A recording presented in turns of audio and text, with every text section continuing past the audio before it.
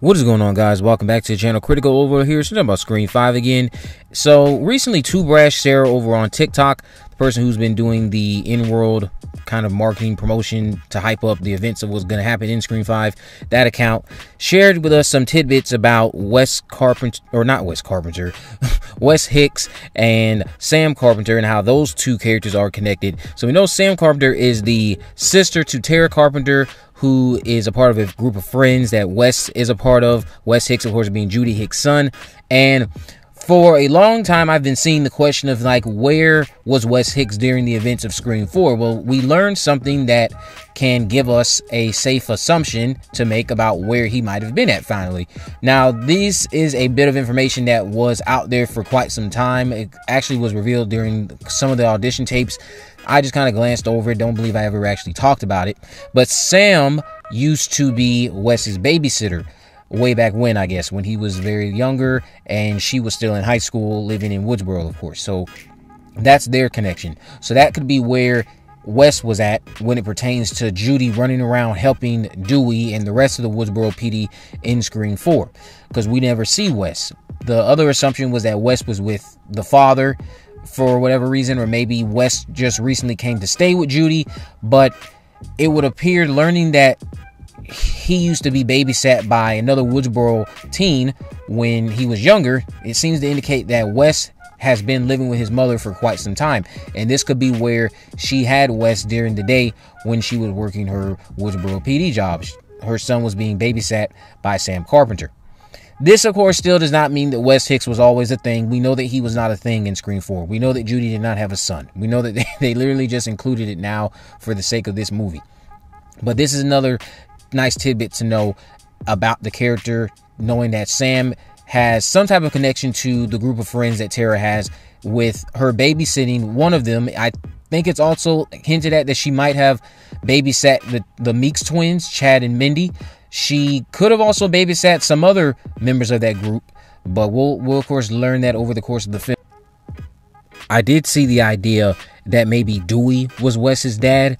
Now, in order for that to even be a thing, that would mean that Dewey, many years ago, since Wes is 17, that would mean he cheated on Gail quite some time ago, and she just never found out. And I guess that would be something we would learn, because we know that Dewey has a scene with Judy Hicks at some point during the film. We see them interacting at one point or another in like one of the featurettes that came out, or TV spots has been released. So if he was indeed Wes's son, because again, that is possible, that would just mean that he cheated on Gail many years ago. And I don't think that's necessarily a bit of information you want to reveal like that. Not to say that that would be something that kind of just make us hate Dewey, because there's been plenty of things in the past that did not make Gail very likable. But I'm just saying that doesn't seem like a route they would take that in. I think Dewey and Gail are just not together because of them not being able to work out whatever was the cause of them breaking up, which it appears to have been Gail's newfound success of going back to her revitalization of that tarnished brand. The other thing about that I wanted to address was Sidney coming back to Woodsboro for another reason other than, of course, just Dewey's demise. Dewey's demise seems to be the most convincing thing and the strongest thing, but of course she could always show up if Martha Meeks were to be killed off in some capacity. Not to say that we would see Martha die, but we could have something come out in the news where Martha Meeks is killed, and then Sidney comes back to Woodsboro over Martha's death. Now, I think the question there would be, why was that so significant for you to return to town? Because Martha literally is only a character that we know based off. We know Sidney has known her for longer than the time we saw them interact, but we only saw Martha in Scream 3. So it's just like, I mean, I guess bits of dialogue could rationalize it. Maybe Martha's death did make her a little bit concerned about the killings, and maybe them possibly having something to do with her, since someone who is connected to her, like Martha, was killed off, and maybe she's thinking, you know what, I'm not going to sit around and wait for the killer to kill off people I love. I'm going to go to town and check in on all this right now after Martha dies. maybe that's how they could rationalize it. I just don't think Martha dying would be something I would find believable enough for you to show up and say, oh, I heard about Martha and I just had to show up because, you know, that was Randy's sister. Yeah, the sister who we only saw you mention and interact with one time or a couple times in Scream 3, and no mention of her in Scream 4. And again, she's known Martha for quite some time. I just think that if she were to return and Martha's death were the catalyst, it would be more so now Martha dying has made her concerned for Dewey, who still is in Woodsboro at this point, and maybe Gail, who again, Gail is told to not even be living in Woodsboro, just like Sidney. The only one who's living in Woodsboro seems to be Dewey, and then Gail comes to Woodsboro after the Woodsboro killings start up again, just to, you know, keep up the, again, revitalization of that brand that she claims was tarnished.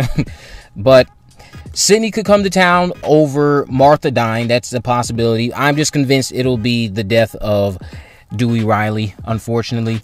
And when it happens, how it happens will be one of the most gut-wrenching things for us all to endure on screen.